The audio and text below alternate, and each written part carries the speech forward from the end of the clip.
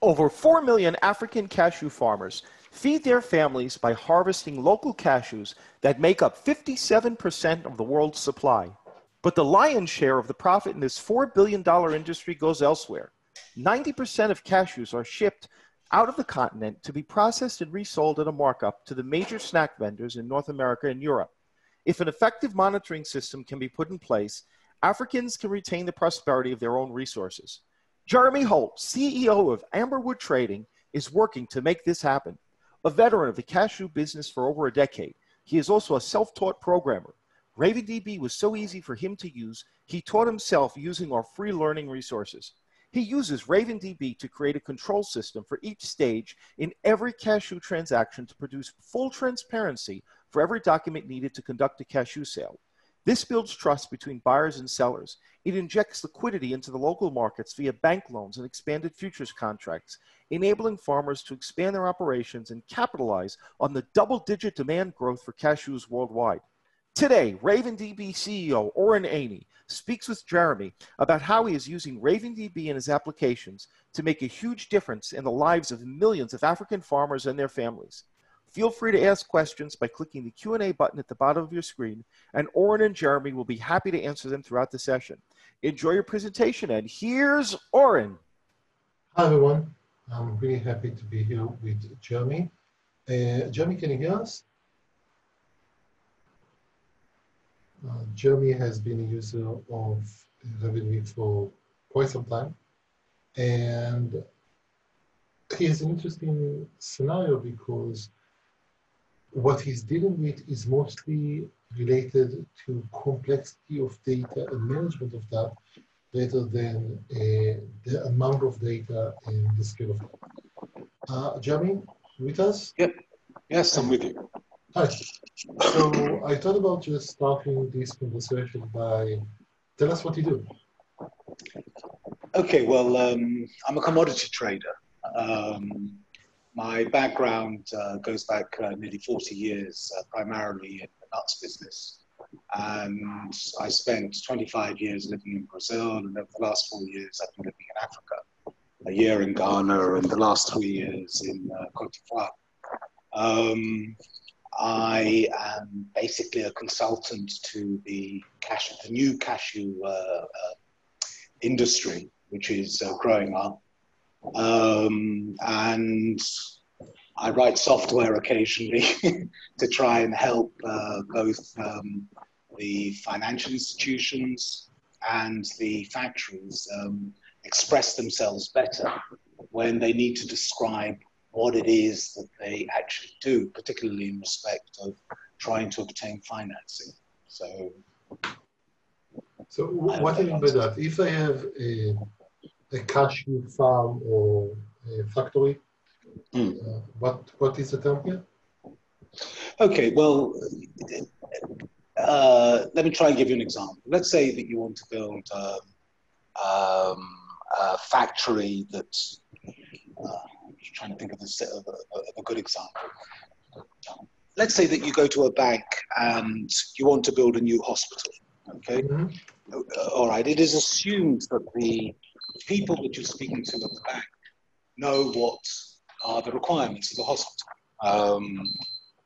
They would understand that if you require, so many beds, they would have some kind of specialist inside the bank that would be able to evaluate your project. And that is true of most financial If I go to a bank asking for a loan to open a restaurant, they're going to tell me no, because they know that most restaurants fail.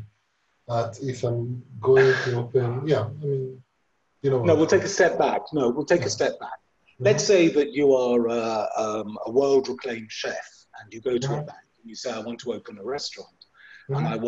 and I want to put in 20 tables and 60 chairs. Mm-hmm. Assuming that the bank already has some experience of lending money to the restaurants, they will ask you pertinent questions. They will ask you who is your target market, what kind of food are you going to sell, who are your suppliers going to be, and then they will have their own expertise in-house to be able to evaluate the answers that you've given. Okay. They may well take a decision that, yes, okay, we're at the end of the world now, so the restaurant business is a bad business. and I'm not going to lend you the money. But the point is that within the bank itself, and this is an indeed informed decision. It's an informed decision because they will have prior experience of having financed people who want to build banks. Even if in the step prior to that, if you call up your accountant or your business consultant and ask him to draw up a business plan, one assumes that he already has some experience of the restaurant business, and so he will guide you as to how best to present your business case to the bank. Okay, so this works on the premise that there is already prior knowledge in place. Now, when we start looking at the cashew sector in Africa, unfortunately, there is no, I don't want to say there is no prior knowledge, but there is very, very little prior knowledge. So a cashew factory is a complicated factory. There are a lot of processes involved, from taking the raw cashews which come off the tree from the farmer, removing the shell, removing the inner peel, grading the nuts out by size and by color, packing it, making sure that it's in conformity with food safety requirements, specifically in the US, that it's in conformity with FSMA, the Food Safety Modernization Act. The logistics of getting the stuff, getting the cashews into containers, getting them on board vessels and getting them to the final buyer, wherever it may be, in the US, in Europe and such like. Now, that technical aspect, the knowledge for that technical aspect of cashew processing basically doesn't exist. It certainly doesn't exist amongst the African banks. And the reason it doesn't exist is because they've never done it before. So, you know, it's not that it's an overt criticism of the banks per se. It is simply the experience doesn't exist. And if we look at Africa as a source of raw material, as David said in the introduction, it represents about 57% of the global supply of the raw cashews. But only about 10% is actually processed in Africa. The rest of the stuff is shipped to either India or to Vietnam, where it's processed, meaning they remove the shell, they remove the skin, they do all the grading and such like as I've already described, and then they will reship that, the finished product to the main destination. So basically Europe, the USA, the Middle East, and China. So what we have here in Africa, and I've got to be careful, I can't generalize too much because I'm based in Cote d'Ivoire. So I know Cote d'Ivoire very well. I don't know, and I know Ghana fairly well, but I don't know the other West African countries that well. So I'll sort of concentrate on the situation here, but I don't think it's that much different in other parts of West Africa. So basically, because the processing industry is a new industry, we don't have prior experience. Neither the banks nor the entrepreneurs who want to build new factories. What we do have, though, is we have 26% of the entire global production of raw cashews comes from this one country, comes from Cote d'Ivoire. And in the surrounding West African countries, it represents about 35% of total global production. So that is Cote d'Ivoire. Yeah, that's huge. It's enormous. It's enormous. And if you think about the logistics of collecting, as it is here, 1 million tons of cashews just in Cote d'Ivoire, it's a lot of stuff, okay? And then putting it into containers and then shipping it to Vietnam or to India, having it then processed in a factory in Vietnam and then shipped back to Europe or to the USA. You can imagine the scale of the logistics. And you can also understand why there is a desire to build a local industry to process it here, because it creates labor, or rather it creates jobs. You don't get a deterioration of quality as the product moves from one side of the world to the other. The cost of labor, in fact, here is actually a lot more expensive than in Vietnam. But then That sort of, thinking about the logistics of ship it halfway around the world, then ship it back out. Exactly. And the time frame involved is a huge additional cost. But of course. Yeah. Okay, so this is the business problem statement. Now, given your experience, I assume that you can come in, look at the factory, and pull up an Excel spreadsheet and give us some numbers. But you went beyond that. Yes. So now that we understand the problem, what are we looking at in terms of your solution? What do you bring to the table? Okay, well, basically I created two solutions, but the one that I'd prefer to talk about is the more important one, which is I spent the first 3 years that I was here going around and visiting banks, visiting factories, and trying to understand what the problem was, because the bottleneck is that the Ivorian government announced a few years ago that they wanted 50% of the crop to be processed locally. So everyone thought it was a splendid idea, and off they went, and they went off wherever they could, and they bought machines. The banks were more than happy to finance them, and almost without exception, every single one of those factories failed, and the banks all lost money because they didn't get their money repaid. And banks being banks, whether they're African or Israeli or American banks, when they lose money once, they never want to admit, first of all, that they made the mistake. And they have simply pulled all lines of finance. So now you cannot get, it's extremely difficult to get financing from banks. And what is quite remarkable is that, well, I guess you've been to a bank to borrow money in the past. You know how many thousands of stupid questions they ask you. Maybe there's a few intelligent ones, and of course they describe that as doing their due diligence. Mm-hmm. And the problem is that if we go back to the restaurant example, okay, there's two aspects to the bank manager, not the bank manager, but the credit committee deciding whether they're going to lend you the money. One is that you can show them this is going to be my income, these are my expenses, this is my anticipated profit. I will be able to pay you back over a certain period of time. So I can pay the bank their interest, then I can start paying the capital. That's one aspect, that's the financial aspect of the loan. But the other part, which is equally important, if not more important, is do you know what you're doing? Do you know how to cook? Do you know where to buy the right ingredients? Do you know how to buy, which chopping machine are you going to buy? Are you going to buy a really cheap one that falls apart in a couple of years, or are you going to buy, best more expensive one that will last you for 10 years? So that aspect, the technical aspect, is of equal importance to the financial aspect. And this is where the banks and the businessmen here have all fallen down. They haven't been able to, the banks never asked the right questions because they didn't know that they had to ask those questions. The businessmen who came into building cashew factories primarily come from the cocoa industry. And without getting too involved in the Ivorian economy, the Ivory Coast is the biggest producer of cocoa in the world as well.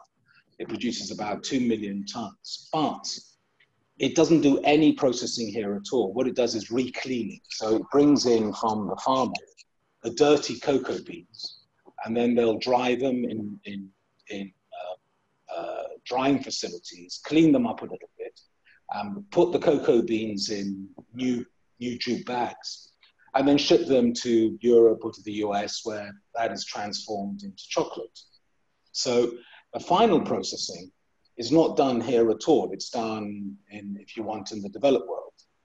Now, so in this case, so what you're saying is all of the expertise in processing is external. It's not local to the region. Exactly. And that led. Okay. So I understand what the problem is. Okay. So you're a programmer or you're a software programmer, and you came up with a solution. I'm looking at a RavenDB document in front of me, and I see something here and I have no idea what I'm looking at. Okay, so the problem is, although the way that I defined the problem was that the technical aspects of processing weren't being addressed by either the financier or by the businessman who wanted to build a factory. And all the calculations that evidently were being done were back of envelope calculations. Again, you don't have to know very much about the Cashew business to realize that if the quality is slightly different, if the moisture content is slightly different, all of this will have a dramatic effect on your bottom line. And so, the variables of which there are, I've never bothered adding them all up, but there must be 70 or 80 different variables. Each one of itself has a dramatic effect on the final figure. And each one is interlinked to another. And if you are unable to visualize how one variable affects the other variable, which ultimately affects your bottom line, doing it on the back of an envelope isn't going to give you the answer. So I wrote this application. Initially, I'd started it as a spreadsheet in Excel, because really this is nothing more. As all such things start. Yes, exactly. But, you can imagine it starts getting very, very complicated very quickly, because there are a tremendous number of calculations that have to be done. And because I wanted the application to sort of be live, so in other words, you could use it like a spreadsheet, and that you could ask, the banker or the financial advisor, or indeed the customer, they could sit there and say, hey, well, what happens if the moisture, if it rains this month, or if it rains in May, how will that affect my bottom line? Because that has a dramatic effect. That increases the moisture content, which means you're paying the farmer for water together with the raw material, which means you have to dry the nuts, which means you have more labor, which means your quality deteriorates, which means the number of cartons of finished cashews becomes less. And so you can see something as apparently insignificant as is it raining or not has a dramatic effect on the bottom line. So what you're looking at is just one part of each one of these, which are called costings, are actually a factory. Okay, so I don't know, can you see my screen if I scroll? We can see your screen, yes. Okay. May I suggest, can you show us the app first? Because this looks scary and it might be easier if we see the... Oh, so you want to see the finished result? Yeah. Okay, so this is an example of one of our factories that we were working with. I see what you said, it looks like Excel. Yes, it is. It is. It's a spreadsheet. It's okay. So I won't go through every single line, but essentially, what we're doing here is it's taking in the raw cashew nuts. RCN is raw cashew nut purchases on an annual basis. So this is the quantity in tons that this factory is going to process. The next line works out, it says, okay, we're going to be buying 15% in March, 20% in April, and so on and so forth. These are the prices in CFA, the local currency here. The KOR is an indicator of quality. The next line is the moisture content. So this is how much moisture you will lose. If you look at this, in fact, March, April, and May is the rainy season, okay? So we have a higher moisture content. It then goes on to calculate the theoretical yield, which is the percentage of cashew kernels that you will get from the raw cashews, okay? Then we get down to the start of the interesting stuff, which is, this is the purchases is how many tons you're going to be buying per month, okay? That's from the farm. Yes, that's precisely. That's how much stuff. So, for example, in March, you'll be buying 1,800 tons of raw cashews. You'll need $1.4 million to buy that. And that's used for the financial computation. Of They got course. a $10 million loan, and this is when I'm going to need every bit of this financing. Precisely. Okay.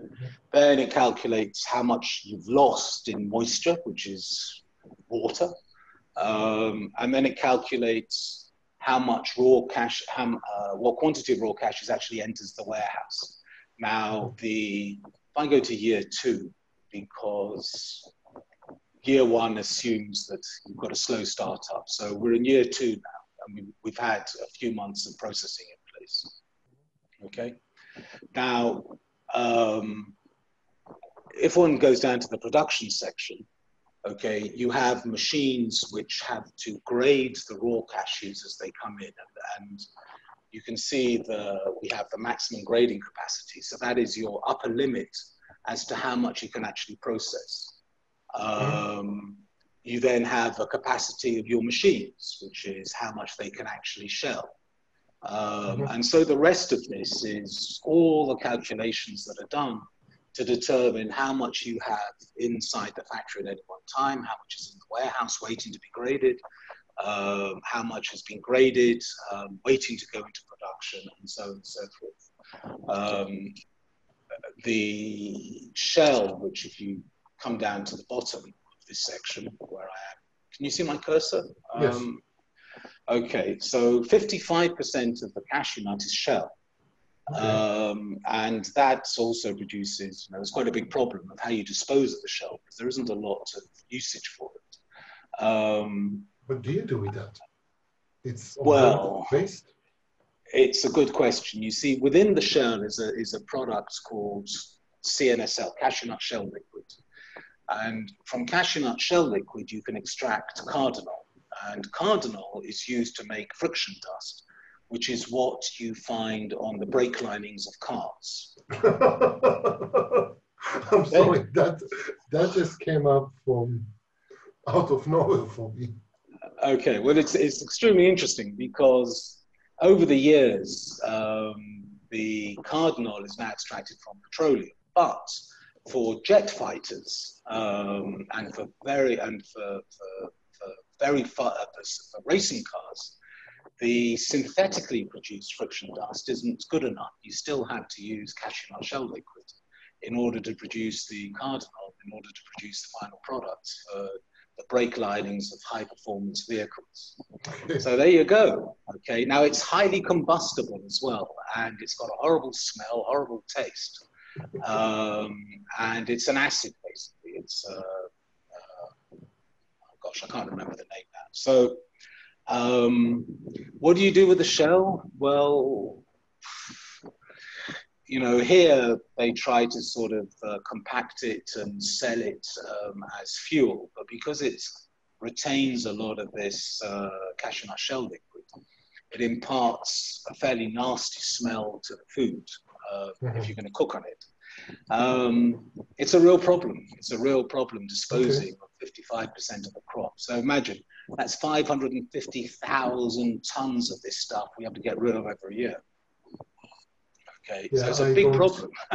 I'm sorry, my mind doesn't work in these numbers. Right. You keep throwing hundreds of thousands and then adding tons on that, and that's too high. Right, but, okay. So I'm looking at this. At heart, I'm a developer. I'm looking at this, I'm saying, okay, how would I be implementing that? Sorry, how would I go about implementing something like this? Because I assume that, let's say that I'm looking at the RC and max grading capacity, which is the first line on production. Let's say that I'm planning on year 2, February, I'm going to get a new machine, which is going to give me additional grading capacity. So I have the ability to add that in, and instead of 1575, I would have 1600. Exactly, yes. And that has an impact of everything. And I will also need to include the cost of the machine and the payment of that and all sort of that. Precisely. Okay. Looking at this, that's a whole lot of numbers, a lot of data that I need to work and install. If I'm using a relational database here, that's probably mean that I'm going to throw that into, I think that the term I'm looking for is a metric ton of tables. Yeah. And that's expensive. That's expensive in terms of the system performance. And in your case, I don't think that there are going to be ever, 100 million Cashew factories in South Africa that you need to worry about. But No. so the size of the data isn't that meaningful, but the complexity is. And I'm trying to think about how would they go about doing something like this, and the developer time in order to resolve that is huge. So can you tell me about, and we are here about in the RavenDB webinar, so can you tell me about how you decided to use RavenDB and what sort of experience this was like? Using Raven, well, I mean, I've been using Raven since version 1, I think. Prior to that, I used SQL. I was never very comfortable with that, with SQL Server. And then Raven came along. And, How long have you been using it? Oh, I don't know, since Raven 1 came out. So. Oh, dear God, that's 10 years. Is it? Really? Yeah. Okay. What's the date? So the date right now is May 13. If I remember properly, RavenDB was released May 18, 2020. 2010. Okay. Really? Is it that long? Oh my goodness. Yeah. Oh, well, I could probably count it by the number of grey hairs on my head. So if you have only 10, you're great. No, well, I wish, but it took me a long time to get the concept of a document database. I understood it when I read it, but it was one of those things that you read about it and then you sit down and you try and model things. And, it's very difficult, well, as I'm sure, to move from the concept of, databases with foreign keys and all that kind of stuff. I think one of the things that really made things very clear to me is in one of the documents. Of course, in those days, you didn't have much in the way of documentation, did you, Oren? We actually had a whole documentation. We try, that's just a side note, and maybe the people listening didn't care about that. We tried getting developers to write documentation, and it just never worked. Even when I took away the IDE, no Visual Studio for you. Go and write documentation, they still manage, oh, this is an emergency bug, I have to fix the possible things. Yeah. Eventually, I just said, okay, we hired the documentation team, and the situation is much, much, much better. Well, I think the truth is that I learned far more from Google Groups, from the Raven Google Groups than, shout out to everybody on there. I can't remember everybody's names that, really helped, but, obviously you, but there are all kinds of people there who had the most incredible patience and still do. I don't use it as much because I don't have so many stupid questions to ask any longer, but the thing that, that finally made me understand the concept of a document database is the example that you give, even in the current documentation, of, having a customer with his name and address, and instead of having a foreign key to the customer and his address, that when the customer's name changes, for example, or his address changes, that updates your entire system. But in fact, that is an intrinsic part of a document. And if you lived at, that particular address at that moment in time, then that is actually a recording of the data. I'm not explaining myself very well, but you know what I mean, don't you? So, it's funny actually, because this particular program is each factory, which is what you're looking at on this screen, is one document. And it started off as multiple documents, and I found that it actually made a lot more sense to put everything into one document. And because this is bounded data, it can't possibly grow any bigger than, I don't know what it is actually. It's about 100 kilobytes. Yeah, it's about 100 kilobytes. Okay, so it takes seconds. It takes seconds to open. Or to download over the internet. So, for those seconds, it's fine. There's almost no writing to it at all. So it's not. There's no question of performance here. It's just not an issue. What I do find is that when I'm writing different kinds of applications, for example, I'm in the process at the moment of writing a contracts system where, it's a traditional master header and detail type of thing. Then it doesn't make, it's not that it doesn't make sense to have all in one document. Sometimes it makes sense to split the documents up. And when I learned the magic of load, that you can include a document in your session load. Is that it? In your session load. Fantastic. I suddenly realized that I had, extra flexibility. Again, as I want to make it very clear, I am not a programmer. Okay, I sort of learn things by accident. And there's a lot of. I love that. Well, I'm not a programmer, and I get terribly embarrassed when I showed you my code. What took me years to write, you did a code review in 15 minutes and completely humiliated me. So I'm still working through it, Oren, okay? But, going back to this particular thing, you asked about where all the data comes from. So let's look at civil engineering, which anyone who's seeing this should be able to identify what it's talking about. Okay, so this is where the data goes in. So these are the factory construction costs, the complete brickwork.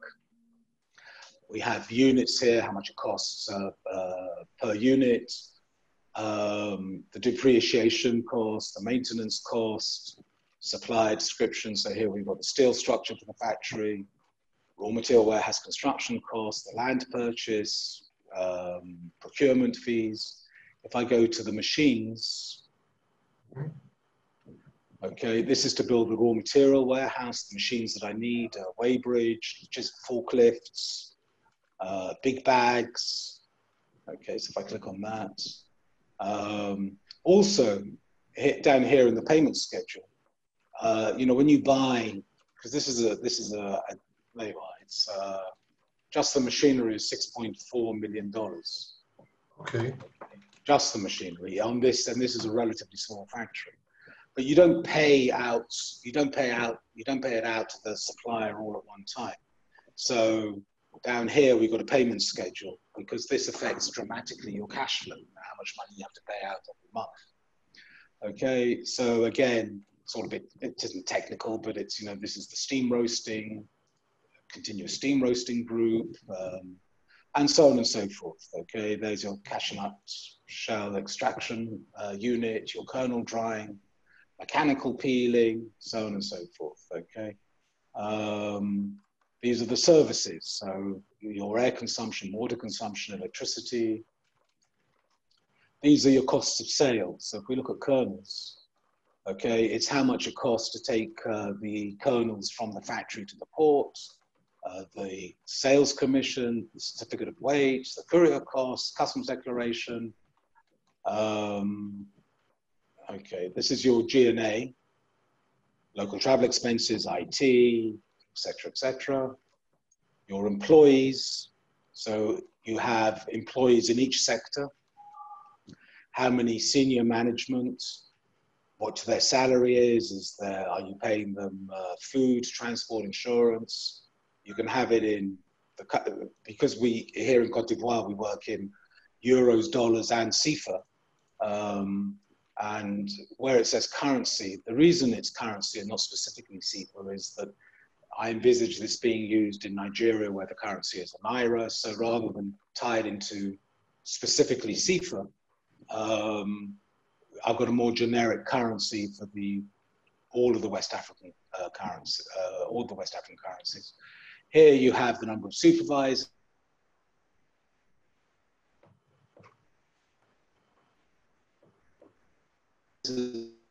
down to, which is in the manual peeling. Okay, in fact, the program calculates how many staff that you require. And that is a factor, and I'll show you in a second, that is a factor of their efficiency, how well trained they have, what experience they have, and so on and so forth. And as you can see here, the number of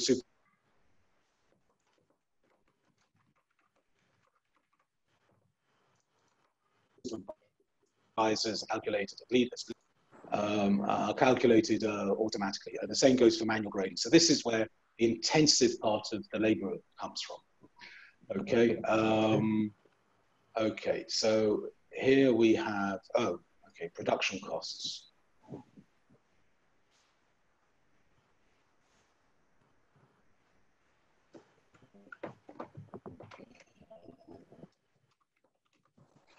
So these are the cardboard boxes that the final cashews are packed in, and these are the bags that go into the boxes.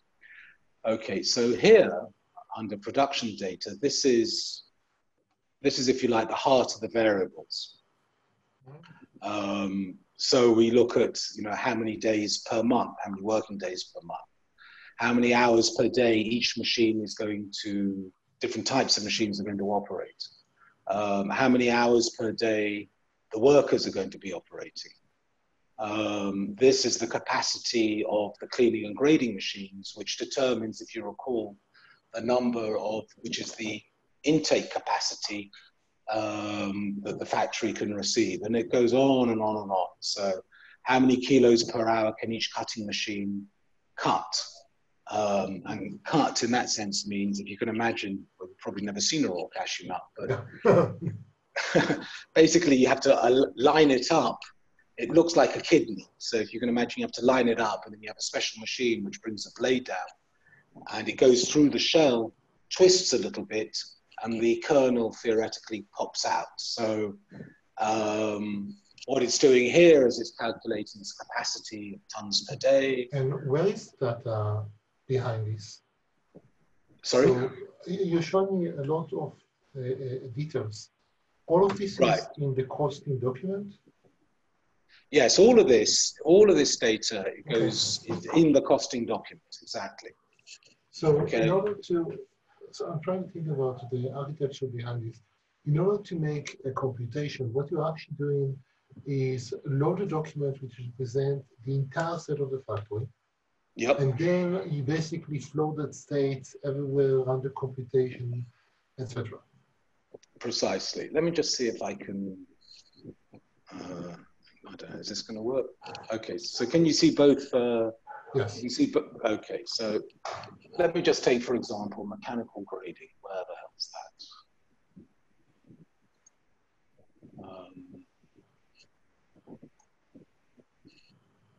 Gosh, if I can remember where all this is. No, just, keep it. I'm just looking at the, you have almost 8,000 lines of data here. And I'm looking at the number of items that you have here. So machine, sell price, sales cost, all of that, all of the employees that you have. That's a lot of data to work with and manage. Yes. Yes. So, okay. So you mentioned that, so we talked already about some of the advantages of being able to do that. What was the experience? I mean, you mentioned that it took you a while to grok, to get to fully get the document model and how to work with that. But can you tell me, what was the most, what was the highlight in terms of the things that matters when you work with RavenDB on this project? What are the things that matter? Okay, so I mean, the way I actually wrote this was I took each section of the factory, first of all, and I thought about, well, what constitutes this particular section of the factory? And within that, there are the machines, there are the costs, there are the labor. And I simply started writing outline code in C#, simply describing what each thing does. And then I thought to myself, oh, hold on. I'm going to get my knickers in a twist if I carry on like this. So what I tried to do then was to create what is called here under machines an item. And it's basically, it's the descriptor that defines each separate, each individual aspect. And initially, all I did was I just wrote tests which described what it was I was trying to do and refined the, not so much refined the test, but refined the codes so that I had a common way of describing each aspect of the process. So a machine, I think, if I remember right, actually looks like, no, hold on. A machine looks like that. I think it's civil engineering. Oh, okay. Okay, all right, a production cost. A production cost looks like a machine, okay? So it was a way of trying to normalize the shape of the data. And through, the process of trial and error, if you want, in writing tests, the code basically developed, and I was able to write all of my calculations or test out my calculations. And, it's a system that evolves because, you start doing one calculation and then you realize, oh, this depends on another calculation, it depends on another. And then lo and behold, all I had to do is at the end of my code, write session, save, costing, and boom, I got myself a database for nothing.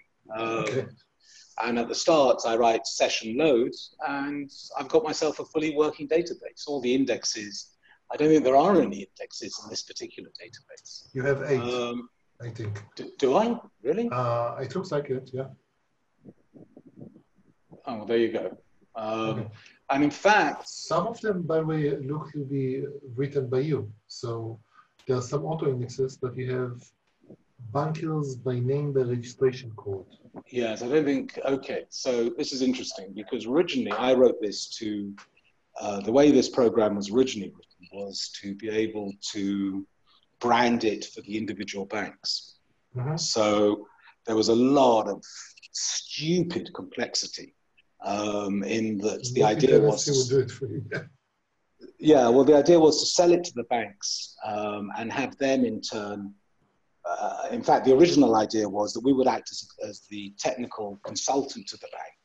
The bank would buy this program and then charge their customer. And the idea was that when the customer went on, they would see their bank on the screen. In the end, I mean, it worked, but in the end, I found that the banks just aren't that interested. They don't want to pay for technical information because they don't want to admit they don't understand what they're looking at, which is daft, but anyway. So, in fact, these indexes are, if you like, they're just sort of administrative things, and most of them aren't actually used at all. In fact, just looking at it now, I haven't looked at it for ages. There aren't, other than there aren't any indexes here really that the application really uses. I mean, okay. There's a big... From my perspective, that's good if you can do most of them without query optimization. And that's why that's thing for you to be concerned about. Exactly. I mean, I avoid writing indexes because I'm always worried. I'm worried, but I always get the names muddled up, or I never have all the names in the map and the reduce, and then I have to go backwards and forwards. But thank goodness, all your the error messages now are so good that it's. We tried. That's actually. I don't know if you do remember, but because we've been using it for a while. But one of the things that we've done with the full release was to work on the user experience of it. And the study is obviously part of that, but error handling and the error messages has been something that we put a lot of attention to. And it matters because if you get an error and it says, if fail, then you want to hit yourself over the head with something. If it tells you, oh, this said because so and so and do something like this and it works, then you have a path forward. And the level of aggravation experience is reduced. You mentioned earlier that you've used MapReduce. I don't think there are any of them here, but I want to ask you, what sort of features are you, what sort of advanced features or beyond load and save are you using in your application? Well, in this application, I don't think there are any advanced features whatsoever. This is simply a means of just storing a lump of data, one document. I've got other databases here. Which one is it? Which are a lot more complicated, much, much more complicated.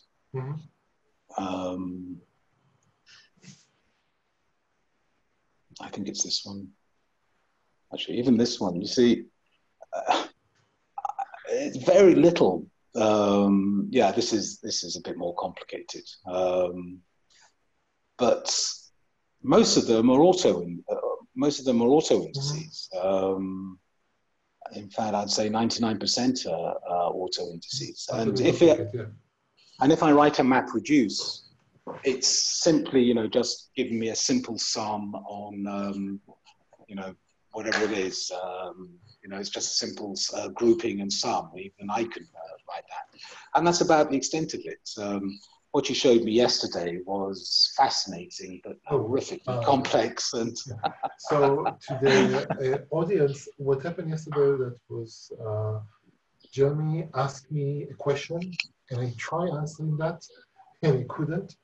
I actually prepared in advance, and I have an answer for you here. I'm going to share my screen, and I would like you to, can you see my screen? Yep. Okay, so what we have here is some transaction for some account, and there are amounts for this account, for different things that happen on this account. And Jeremy asked me to do some computation here. And do you want to tell me what he wanted to run? Okay, well, basically, I mean, what I need at any one time, whether it's if I'm doing, finance or stock, is I need to have an opening balance, a closing balance.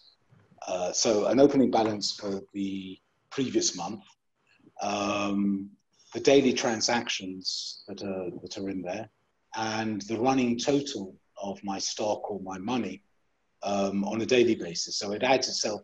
So let's say the March closing balance was 100. And I have a transaction today of, let's say, +5. I want to be able to see that my opening balance is 100. My current running balance is 105. The next day, let's say it's -20. So I then want to be able to show that on the next day it's 105 -20. And so on and so forth. So that's what you tried to do. Did I explain that well? Yeah. And I'm afraid I tried RavenDB being simple, but I have to admit I went a little bit over the deep end trying to get this to work, and I couldn't. Right. Sometimes you just get into a state where it's not possible for you. You go so deep into one direction that it's not possible for you to actually see it. So here is something. This is a very simple MapReduce index. And what this MapReduce index does is say, okay, per account in the day of the month, the first day, sum the amount. So if I'm looking at here, in January, there was 73 in the account, in February 48, and minus -35. If I'm just looking at this information, it doesn't give me, I think that I'm going to lose money. I have negative amount here. This is just the amount of transaction in that particular month. I want to see the running total. So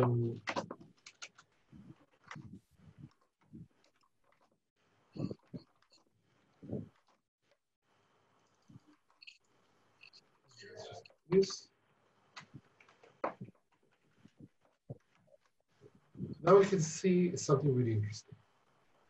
This is 73, which matches what we previously had. So let's look at, this information is right now on the live database.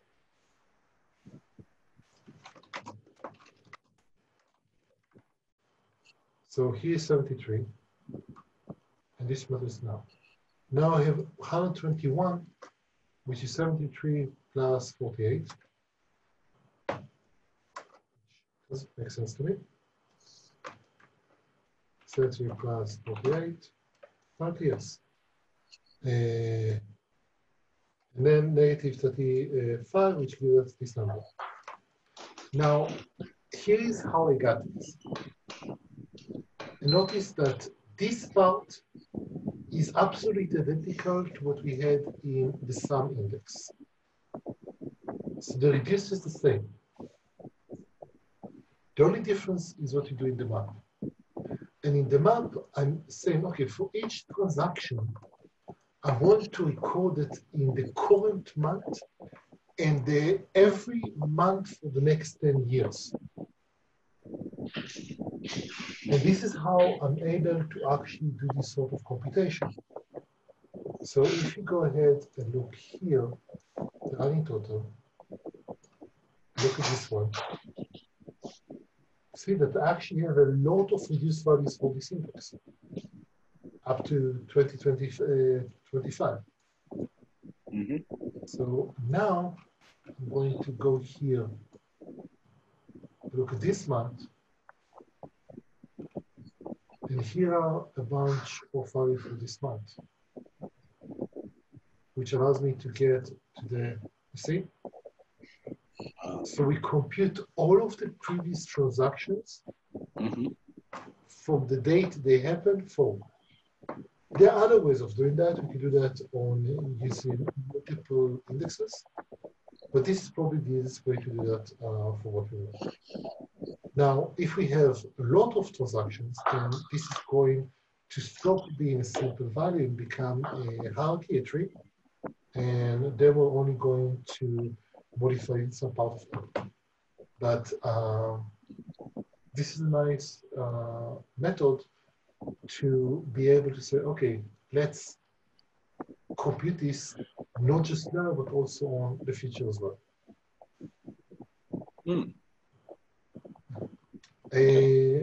I think that we are just about out of time.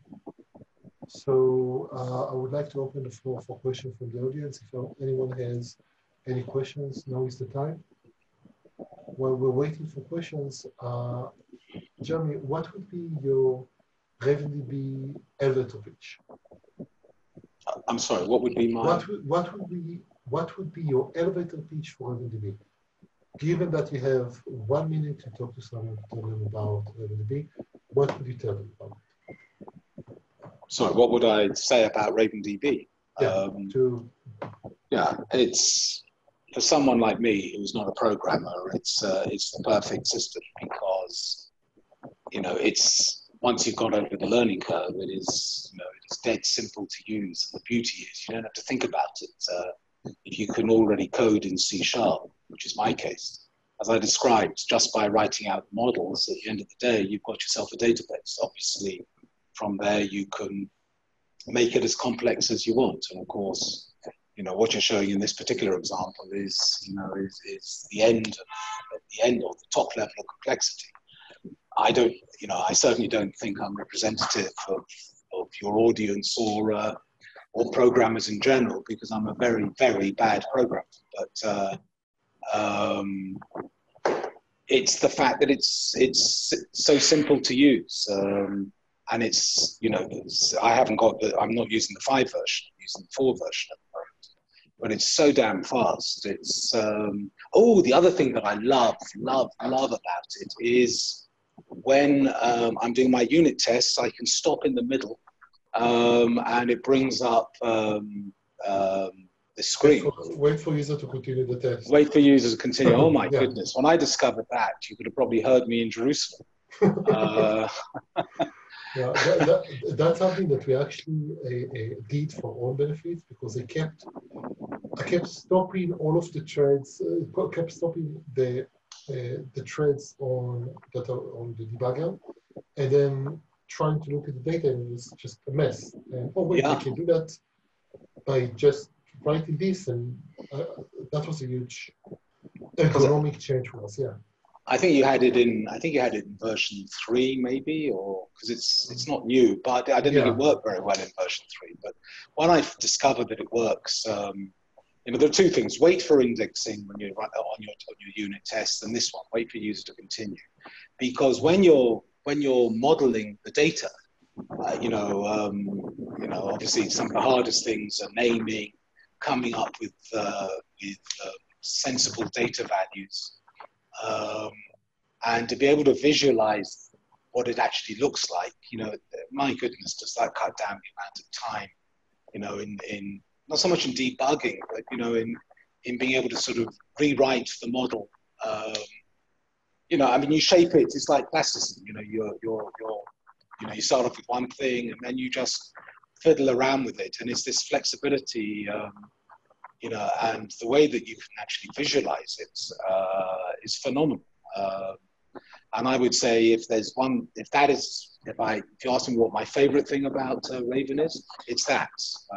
I don't use it very often, but when I do use it, you know, oh my, it's, you know, it saves so much time, and it helps me not so much correct my errors, but it forces me to rethink, you know, the way the data should be looking. So, you know, that's the magic thing. Look, as I say, I'm not a very good example of your customers, because, you know, I looked at Mongo for 30 seconds, thought, well, what's the point?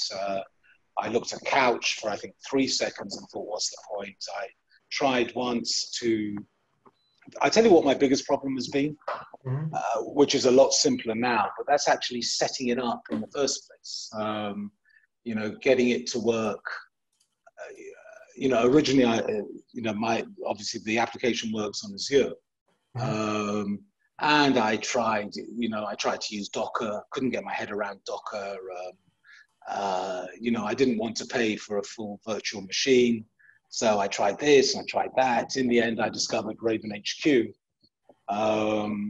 which was pretty horrible, the original one. And then now that I'm on the, whatever you call it now, the new Raven HQ. Big cloud, yeah. Yeah, I mean, you know, I don't have to think. I mean, as you know, because I complained loudly at the time, I was having a hell of a job, you know, setting up security and all that. And certainly, you know, I don't know, I haven't set one up for a while, so I don't know if that's improved, but that was the worst part, you know, setting up the security, because I don't understand the security aspects of it. Yeah, that's, I know that you keep saying that you're not a programmer, but I wish that, you know, the programmer or DevOps who usually set things up is upfront about the areas where they lack knowledge. I've seen some people who set up production systems and, oh, here is the URL to my production system, and I click on the URL and I'm inside a database. And why am I inside a database? Why is this publicly available on the internet with no password? Yeah.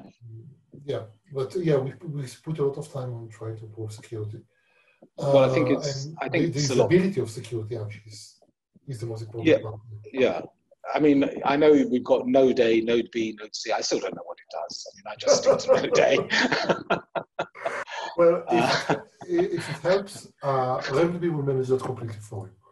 And if a node goes down, then you don't need to know. You don't need to know. You don't need to know about that. It's just going. So why tell me about it if I don't need to know about it? Because there are certain cases where you do care. Thankfully, if you have very large databases, very large number of requests per second. Sure. Okay. Sure. Yeah.